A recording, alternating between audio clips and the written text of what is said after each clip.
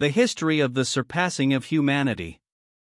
In these times, the voice of reason can only whisper. A note about the author. The author is a shade or replication of human consciousness sitting atop an M-brain or Matryoshka brain. This is a Dyson swarm, drawing the entire energy of a star to power a neural network. He is lost in the collective stream of living consciousness, which sheds the burdens of corporeal form. His purpose is to relay the history of humanity for the last few hundred years.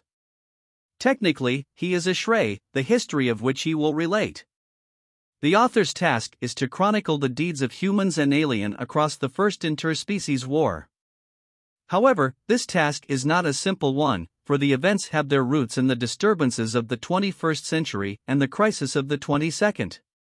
While it is common for current-day people to decry the folly of their ancestors, that is the author's goal, to be far more charitable to those that came before us. It is a peculiar fact of the current political situation that the old order was suddenly overthrown, had a mere remnant of it remains. In contrast, a completely new unheard of order has taken hold. Perhaps we have finally reached the end of history, which will be the last of such documents.